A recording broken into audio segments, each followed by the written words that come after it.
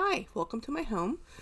My name is Jackie, and today we're going to talk about this beautiful Field Tote, but not only about the Field Tote. So we're going to talk, it's more of a chit-chat video.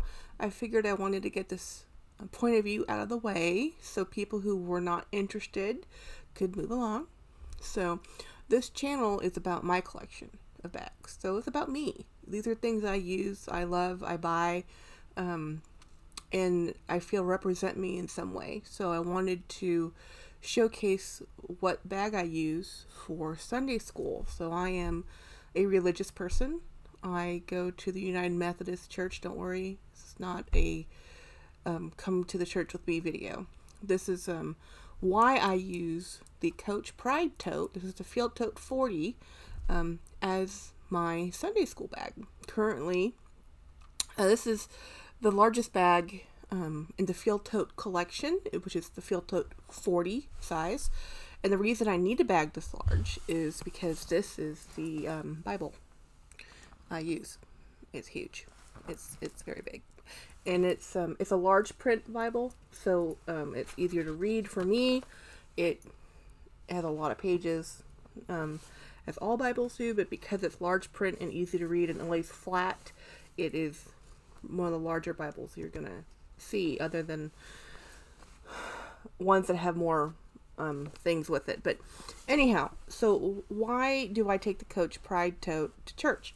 I am, as you know, I was raised Buddhist by my mother. My father was raised Baptist, but he was not practicing by the time we came along. And my mother had always been Buddhist, and still wonders why I'm Christian. But there's a difference of point of view when you're raised in the East or Eastern philosophies or Buddhist that become Christian, because you'll often see Buddhist Christians, but you will not really see Christian Buddhists. What do I mean by that? People who are raised in the West, and I'm specifically talking about America, have a very puritanical view on religious tolerance. And what I'm saying about that is, where I live, which is Central Texas, and where I grew up, which is a little south of Central Texas, religious point of view is very one-sided. And when you look at one point of view, it's hard to be tolerant for anything. And it's hard to understand other points of view if you've only learned one, and if everybody around you has only learned one. And even if in American Christian culture we have many denominations, it's still around the same grouping of learnings. So when I grew up, I didn't know anything about the Bible. I didn't know anything about Jesus. I didn't learn about Jesus as a person until I think I was 10. I have a story, but that's a different video. And I only do that when if people actually want to hear how I learned about Jesus, because it's personal and not everybody cares. But if you do care, I will make one. But so anyhow, why this is important is because how I look at the Bible is different than most people do who grew up with it, being told lots of our cultural references are very much biblical, or it is set in stone, and even those references are from the Bible. And it's really hard to think in terms of flexibility if you've been taught something is concrete, this is how it is, don't contradict me, don't ask questions. Where in the East, there's a lot more fluidity in everything. And so I grew up with my knowing that my cousin was gay, or going to be gay. And gay wasn't even a word that we knew of. We just knew that effeminate, or which is not even the right word either. There is really no vocabulary in English for this, but there is one in Thai. And it was not a big deal. We just knew that and moved on. And I grew up knowing that some people preferred their own gender and some people didn't, and that was fine. And then when we moved to America, that's when I learned that it was wrong. I'm like, what? It was very confusing, because we grew up in America, but as I said, for a short time, and we were children, and like we grew up in Hawaii, we grew up in Virginia, and then we moved to Thailand, and then that's where we, between ages 7 and 11, we were in Thailand. So that's very formative years when you're learning how to reference things. And anyway, long story, this will be a long story because my life is a drama, but I grew up with a lot more tolerance for other people's choices, and that's why I like the Methodist Church. Right now we're going through something, but that's like all religions, and I'm not gonna abandon it. So I take the pride tote to represent my belief. My belief is that everybody deserves love, and love who you want, as long as we're consenting adults. I don't care. And I carry it because sometimes people do ask, like, why are you carrying that tote? Because they know I'm married for 15 years, and they know that, you know, James and I are a hetero couple, and they're like, and James is decked out in pride gear, and they're like, why are you wearing pride stuff? And we're like, because we like rainbows, colors, and we think people should just be able to love who they want. And if they ask, they get the answer. I am not one of those folk that are like, oh, well, I just like the colors. No. I said, I really like the pride collection. I'll flat out say it and tell people. It's kind of fun to see people react to that, because I am a little blunt, and they're not expecting that. And they're being polite, and whether they believe it or not, or agree or not. And they doesn't move on. So anyway, it brings up conversation. It represents who I am and what I believe in. I have not gone to churches that I thought I'd like to attend once I read their bylaws and said, oh yeah, no, not going there. I can't do that. I'm not going to sit here and judge other people. I don't think that's their place. I don't think that's in the Bible. I have a whole philosophy on the Bible. My husband and I talk about this all the time.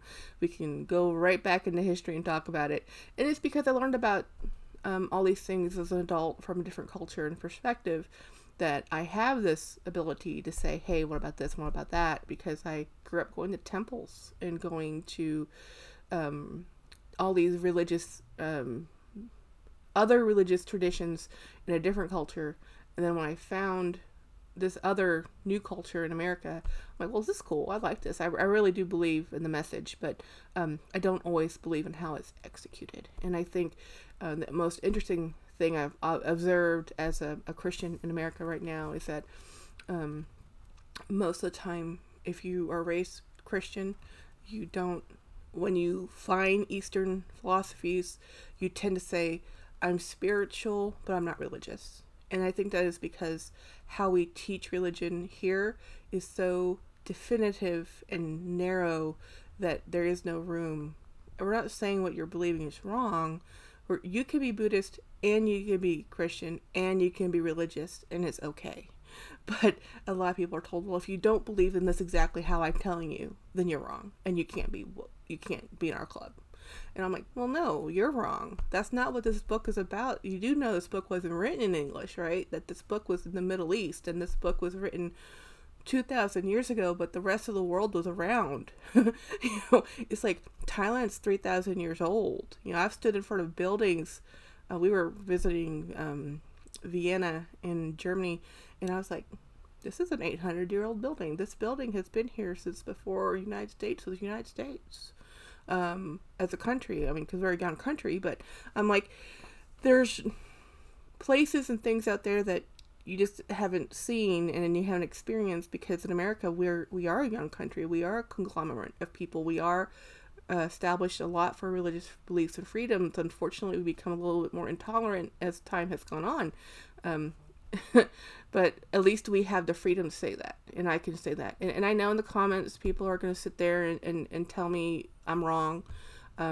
That's okay. Go ahead, tell me I'm wrong. As long as your comments are not outright hate speech, I'm cool with it. You're not going to change my mind. But if it makes you feel better to talk to me about it, I will engage. So, but if it just devolves into he said, she said, we're not engaging. Have a lovely day. This video should be coming out on Palm Sunday. I will be at church. I will be at Sunday school, and I'll be taking this lovely bag with me. Along with this lovely bag, by the way, I use these SLGs. These are cosmetic pouches, and everybody who has ever had a purse come back with pen marks because you bought something pre-loved or something, buy these. These are small cosmetic pouches, pouch by Dooney. And why do I use a cosmetic pouch instead of a pencil case? Well, I use pens. I don't use pencils. And these fit perfectly. And this one over here, which is a softer material, is a fabric versus, well, these are both fabric. This is a nylon, and this is more of a cotton blend. But this holds all my highlighters. So this is a little bit more compact. It's the right length. It squishes more, even with my Disney pen, because I love Disney. And it holds more volume, absolute more volume than a pencil case. I do have pencil cases. They still hold pens because I don't use pencils. But I recommend these, and I might do a whole video just on these. But anyway, y'all have a great Sunday. Happy Holy Week, and I'll talk to you next week. Have a great day. Bye.